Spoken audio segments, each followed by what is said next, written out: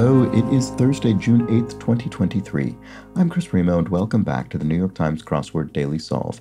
It's a Thursday puzzle today, and it looks like it is embracing its Thursdayness because we have this note here that has something complicated about what's going on at the puzzle.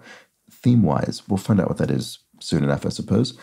But for now, this seemingly complex edition of the Daily Solve has been brought to us by David Innes, Josh Lucas, Bradley Pirtle, and as always, the invaluable Timothy Mark, the indomitable Shoalmaster, and the incredible Horan family. So thank you so much to the six of them, benefactors of the Daily Solve Patreon campaign. They are among the people who keep this channel going. I really do appreciate it. Thank you to them. Thank you to you if you're a patron. Thank you to everybody who has been one. If you'd like to consider becoming a patron, you can head over to patreon.com/dailysolve or click the link in the description field underneath the video, and there you can find all of the bonus videos that have gone up. And as a benefactor, of course, you also get the Daily Solve Let's Check the Crosses mug. So again, thank you to everybody who has been a patron or supporter of this channel. And you can be a supporter of the channel simply by subscribing to it on YouTube. Why not consider doing that if you've not done so, or telling a friend? And you can finally also join the Daily Solve Discord chat server. It's a nice, friendly chat community, and it's a very pleasant place. All right, so let's get on to this strange puzzle with its strange instruction. I don't know what, I haven't actually fully read it myself, but we'll do that now. This is a crossword by Philip Kosky. It was edited, as always, by Will Shorts. Oh, I think this is the second puzzle by Philip Kosky. Second or third, I think second. And there's a note, so let's read it. When this puzzle is done, reinterpret each set of shaded squares. We can see one group of 4 shaded cells in the puzzle done. Oh, I guess you can't see my cursor. Well, in any case, underneath that sort of L shape, you can see through the veil. Reinterpret each set of shaded squares as 3 words, 1, 2, 1. So I assume that means, at least in cryptic crossword solving, this would indicate, a 1-letter word, a 2-letter word, and then a 1-letter word. So, that's not really a great word. Great phrase. I wonder what these are going to be. There can't be very many phrases that fit that. Interesting. Yeah, anyway, then apply the results to 20, 22, 54, and 56 across to see what 34 across was once tasked to do. All right, now I'm reading this now because I made a version of this page that removed the note so that it would fit on the screen, because otherwise the grid was getting cut off. So I might have to flip back to that, but I'll try and remember it. We'll see. In any case, let's start solving this puzzle by Philip Kosky, edited as always by Will Shorts. All right, sea urchin in Japanese cuisine. Is that uni? Drains. Yeah, that would work with this. Something. Let's try it. Like over 40% of all Americans aged 18 to 24. Not sure. Prince, e.g. And Saul good. No problem, no probs. The Saul good, the kind of abbreviated its, contracted its, makes me assume this is going to have also some kind of contraction or casual speech. Let's keep looking around. Agent Mulder's obsession in brief. So this is referring to the X-Files, the sort of science fiction show, and so Agent Mulder is obsessed with ETs, extraterrestrials. That's probably the answer anyway. Drains I don't know. So good. Oh, not a, I don't know. Prince, e.g. Yeah, I'm just not seeing these. I'll have to move on. Noted Swede of the silver screen.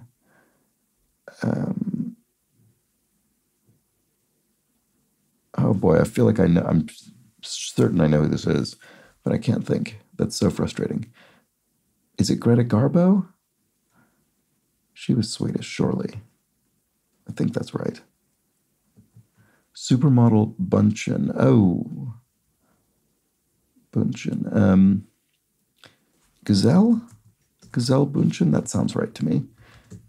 Okay, so we have Garbo and Gazelle.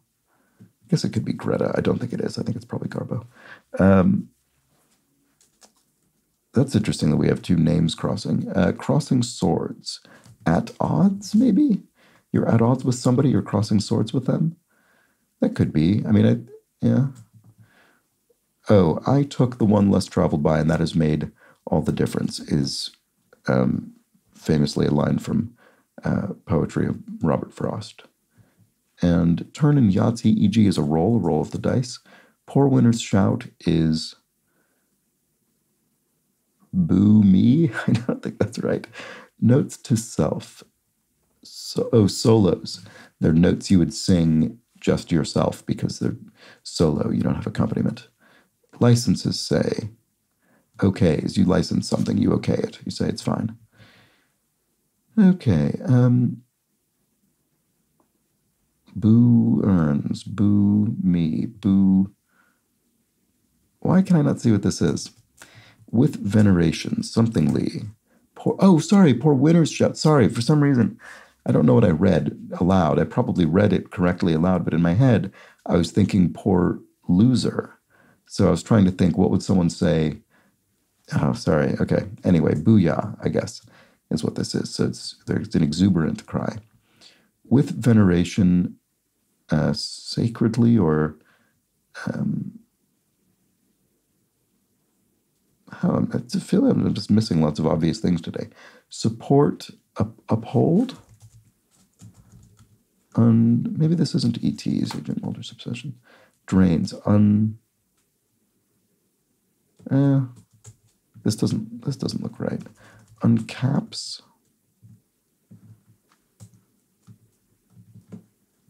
Support. It's due in court. It's due process. Okay, so unstop, drain, as in you take out a stopper, unstop. Does that work? Agent Mulder's obsession in brief. I don't know. Support. As I expected. Oh, right. So sorry, what were we doing with these? We were interpreting them as 1, 2, 1. So I to O. Is that what it said? 3 words. 1, 2, 1. I to O. I don't quite understand it. Sorry. Okay. With veneration. I need to pick up the pace here, don't I? Nook for a cardinal. Oh, is it an apse? The official architectural, the official sort of church-related architectural element of the New York Times crossword. In the slightest. If something doesn't happen in the slightest, it doesn't happen at all. Exercise often described as meditation in motion. Is it Tai Chi? It sounds like it would be to me. Prefix with biology. Paleobiology, maybe? And they're on your side. Allies are on your side. Abandon as a conversation topic. Let die. You could simply let a topic die. Duds are losers, I suppose. And Amazon deposits are silt, so Amazon the river. And analysis paralysis is to finally make a choice, to decide. And like some jobs and jokes are... like some jobs and jokes. Gives props, praises somebody. Sight in the final scene of Cleopatra, an asp, presumably, who bites her. NBA team with the most Hall of Famers familiarly.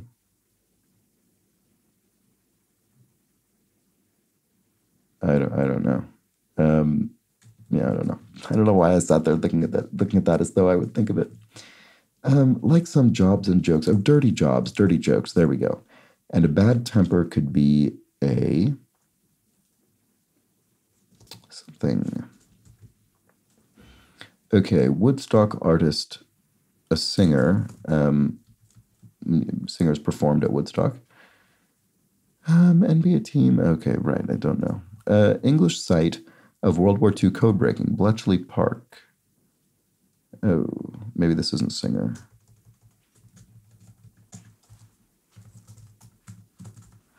That is where World War II code breaking took place in the UK. So that is presumed. I mean, I assume that means. This could be presumptuous, but I feel as though that's relevant to the theme, code breaking. Yeah, this A is E. Oh, is that a code? I to O. So we get it. Oh, right. Okay. We're going to turn I to O, A into E. Right. Okay, good. So this was sort of the key. Bletchley Park. So sorry, what was the... Apply the result to 20, 22, 54, and 56 across. Wow, okay. Oh, it's the ones with the circles. Okay, good. That's easy to remember. And so I to O, decode. We turn I into O here and we get decode. Right, okay. So we'll have to do that throughout. Is it going to be Alan Turing maybe or something? What 34 across was once tasked to do? Oh, Bletchley Park in general. Okay. Bletchley Park was charged with decoding the Enigma code? Okay, so Woodstock artist,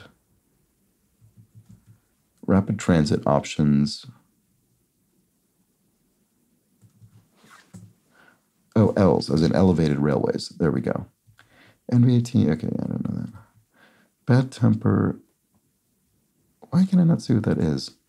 Device patented in 1970 as an XY position indicator for a display system. I don't know. That's interesting, though. Enough said, question mark. TMI, too much information, that's enough said, question mark.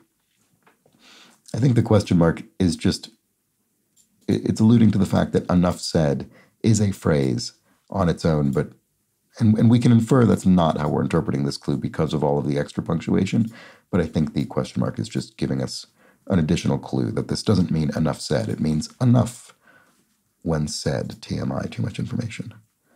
I think that's the answer might be wrong, but I think the interpretation of the clue is correct. Okay, what else? Swiss drug giant. Roche, I think. I think it's a Swiss drug giant. Christmas tree lighting reaction. Ooh, maybe? Like 40%. Oh, in school? Oh, that's interesting. Oh, sure. I guess, yeah, sure. People are in university. Okay, that's fair enough. Makes sense. 40% of all Americans aged 18 to 24. Yeah, okay. That's fine. Oh, with veneration is sacredly. I think I said that, but I didn't think it just didn't feel as, I don't know, common a word. Okay, so A is E. So, secretly. Okay, right. So one of them will be T is or to or something like that. Or sorry, D to T. Right, okay. Drains is How do I still not see what this is? Oh, something's up? Oh, maybe uni is wrong after all of that. I bet it is. Drains. Oh, support is uphold. Sol good. Not a prob. Agent Mulder's obsession is ET. Oh, so what is this? Drains. Oh, uses up. Oh, right. I just put that in there. Why did I put that in there? Prince. What was that N for? Oh, because I thought this started with un, but it doesn't. Oh, that was a terrible, terrible mistake. I'm very sorry about that. Uses up. Apologies if you've been yelling at me through the screen about that for 11 minutes or how long it's been since it's been in there. I'm sorry. Anyway, uses up, drains. There we go. Uni was the sea urchin. Prince is a son by definition, or at least in many cases, the son of a king or queen. And then Woodstock artist. Oh, maybe it's a specific artist. That didn't occur to me, actually, for some reason. But I don't know. This goes between chapter and verse. Chapter, in between chapter and verse. Canto? Is that? Kant is a bit more specialized. Let's see. Device. I don't know if that's right. Scale abbreviation. And Woodstock art. Okay, I keep getting stuck in this puzzle, don't I? Let's keep looking around. What's in the middle of Nashville? A V? The letter V? The question mark makes me think maybe that's what's going on. It's a bit punny. So the letter V is literally the middle of the word Nashville in terms of letter count. Walled city of Spain. Oh, Avila, I think. I hope I'm not misremembering that. Rogue and highly observant. Keen-eyed. That's what I'm not being often today. Word of favor. I, as in you're in favor, as opposed to nay. Second smallest of 50. Second smallest of 50 states? Maybe? Delaware? Rogue. Renegade. There we go. Ones with issues to work on for short. Editors work on issues of newspapers or magazines. Things that Jackson Pollock famously eschewed.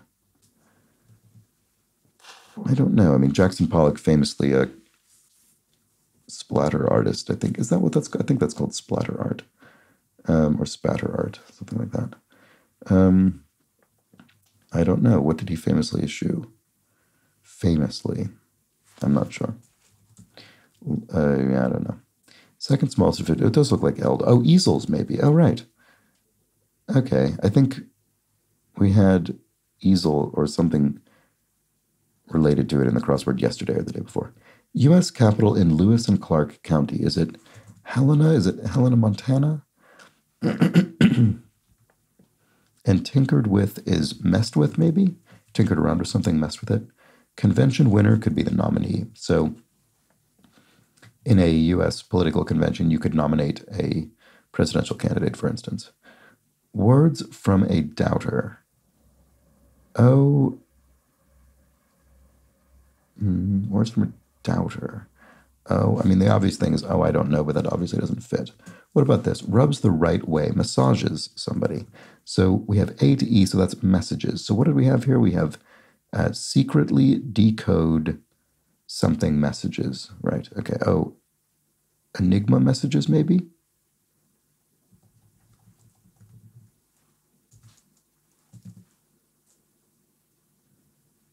I don't know what that would start as. I to O, A to E. Yeah, I don't know, maybe that's wrong. Okay, anyway, what else can we do? Boil down. Scale abbreviation, something that Dr. Mom might tend to. An owie, maybe? So Dr. Mom suggests that they're dealing with a child who might describe a wound as an owie. Spend time on a doodle, perhaps. Spend time on a doodle, perhaps. And Lemmy, I wanna, maybe you could say. Plants from which ropes are made.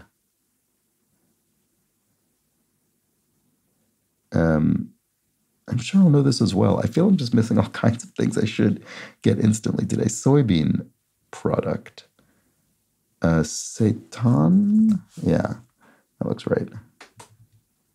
And has finally had it. If you finally had it, he has finally had it.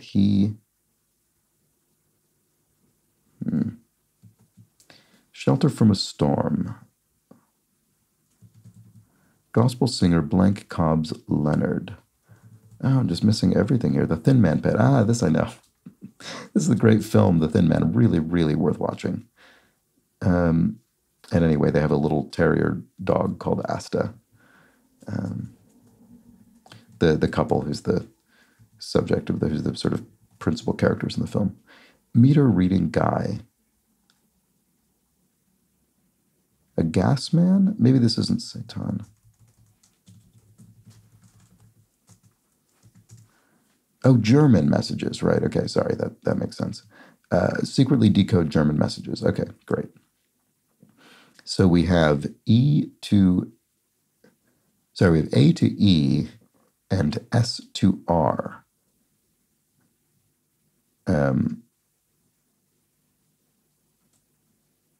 So this could be like S is R. No, that doesn't work.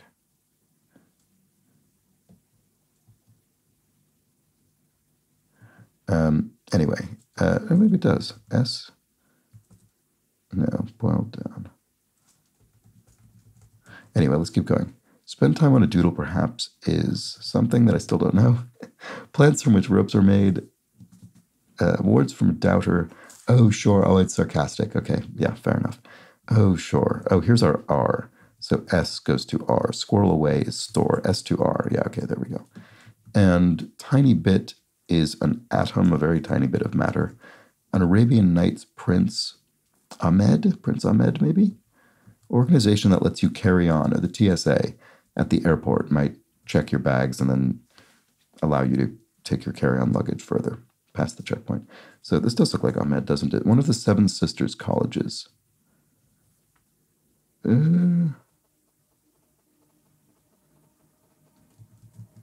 Shakespeare's Titus Andronicus. Okay, well, that's straightforward. Oh, Smith. Okay, I don't think I know the Seven Sisters colleges, but there we go. Okay, but that's one of them. Scale abbreviation is kgs or lbs, maybe. This goes before chapter and verse. Oh, right. What did I say this? Oh, this is, well, it's not canto. Again, this is probably something incredibly obvious. I don't know what it could be. Ounces, actually, as well. Here, grams. Grams doesn't really have a two. You'd abbreviate it. Well,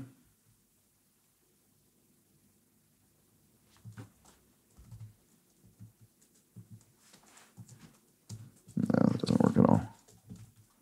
What am I? Well, I'm just off my game. Woodstock artist, NBA team. Oh, boy, I'm running out of things that are straightforward. Device patented in 1970 as an XY position indicator for a display system.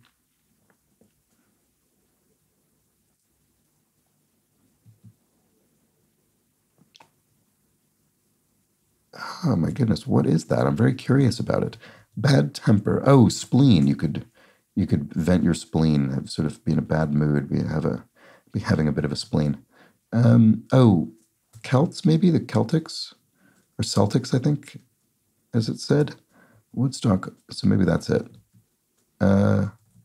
Woodstock artist. Oh, it's not. It's nothing to do. Sorry, it's nothing to do with the. It's nothing to do with the Woodstock festival. It's Woodstock, the character from Peanuts by Charles Schulz. It's the little bird character who's Snoopy's friend. Okay, wow. I was just on the rock. I should have been thinking about other possible contexts of Woodstock. That was silly. Oh, mouse. Was a mouse patented as an XY position indicator for a display system? Yes. Okay, that makes sense. That is what a mouse is. It is. It allows you to indicate an XY position on a display system. We're just so accustomed to using them that it didn't occur to me to sort of break it down in that way, but that's what a mouse is for a computer. All right. Oh, this goes, all of the misdirection got to me today, apparently. So this goes between chapter and verse. So if you're citing chapter and verse in the Bible, you would have a colon in between the number referencing the chapter and the number referencing the verse. Okay. Boil down, distill, D is T. D is T. Oh, right, yes, because secretly was up here. Right, great. Okay, well, I think I was thinking there needed to be another combination of letters that there didn't need to be, and I don't remember what it was. I think I'm just completely brain's not working today. All right. Spend time on a doodle. Dog. Oh, a doodle is in a labradoodle or something like that. Spend time. Dog sit? He has finally had it. Snaps. Shelter from a storm is in gospel singer Tanya Cobbs Leonard. Oh, sisals. Because you could have a sisal rug, right? Maybe that's the answer. Shelter from a storm, an inlet. There we go. Sort of a little cove almost. And then soybean, tempeh. So there we go. Tempeh. Yes. That is another soybean product that didn't occur to me when I was looking at this before. So Tasha Cobbs Leonard. There we go. And, all right, finally. that was the Thursday puzzle. There we have it. So, very good. So the theme was decoded pretty early on because of this Bletchley Park thing and the fact that these didn't seem like they could really be words. So, yes, we had Bletchley Park, the English site of World War II code breaking, and they were given the instruction to secretly decode German messages. And we decoded that much simpler code than what they were tasked to decode with our little rubric here. I to O, A is E, D is T, and S to R. And I suppose our twos are symmetrically disposed radially, and our ises are symmetrically disposed radially. So that's just another nice little detail there. And yeah, and that's that. Very nice. Oh, and also I suppose, I guess this makes sense that this would be the case, but vowels are transposed to vowels and consonants are transposed to consonants, which is what would make sense to maintain kind of words in English, but it's nice that it's all consistent in that respect. Very good. All right. Well, that was great. I really liked that decoding element. That was very fun for a Thursday. Very appropriate to a Thursday puzzle, I think. Not brutally difficult, but sort of interesting and novel enough, I think, to justify its Thursday inclusion, even though it wasn't the sort of most elusive theme that you'll ever see on a Thursday. So I think that worked really well. I really liked it. Hope you did as well. And I also hope you like clues from yesterday's puzzle, because that's what we're going to discuss right now. And the strangest thing that numerous people referenced in the clues in yesterday's puzzle, in the comments on yesterday's puzzle, was about the Smurfs. I was completely wrong. There is no Mama Smurf. So Spikel Thing says there's no Mama Smurfs. There are only 2 female Smurfs who are called Smurfette and Sassette. And Scaredy Fish adds, yes, there was no Mama Smurf. All of the Smurfs were male until Gargamel created Smurfette, which raises a lot of questions. It does. I don't quite understand what that means. And Charlu adds, the Smurfs are Jewish. They celebrate Smurfica every year around December. That is a low-effort pun, I have to say. Smurfica for Hanukkah. It's just... fair enough, but they probably could have been something a bit better. A bit sort of tonally closer to the ear, but it's fair enough. I guess that's their holiday. And Nix Hicks points out there was indeed another duel in Hamilton. Alexander's son Philip died defending his father's honor against George Eaker at age 19. This happened not far from the place where Alexander dueled Aaron Burr. And yes, of course that's true. I completely forgot at the time, but yes, that is true. Thank you for reminding me. And Miss Charlesworth replies to say, also, in Act 1, there's another duel, Lawrence and Lee, during 10 duel commandments, so 3 duels in total. Very good. Thank you for those reminders. And there was some discussion about the various theme clues dealing with the sort of breaking news report about this ship being threatened by the waves. Some people pointed out that all of the little news elements, the little news headlines, were water-related. Yes, I apologize if I didn't make it clear that I understood that, and I know I ended up spending a lot of time commenting about the imagining this as a genuine news report. Yes, I did understand the theme. I just got sidetracked by my own preoccupations. And on that note, Adrian Chavez says, I work in broadcast media, and I only had 2 points about the theme clues. Breaking news is pretty overused with the bigger channels, so local channels will usually use happening now or developing now and save breaking for a very large story. If the intent is for these to be read live on air, they'd probably say, as you're seeing live, rather than streaming live. Streaming live would be for the web version of the story, probably with a hyperlink attached to it. Obviously, they used what they did for the water theme, and I quite liked the puzzle. So there we have it. Thank you, Adrian, for your first-hand your comments based on first-hand experience. All right, that is that for today's crossword, today's video. I'll be back tomorrow for the Friday puzzle. No code breaking, no theme, just solving. And until then, please do have an excellent remainder of your Thursday. Take care.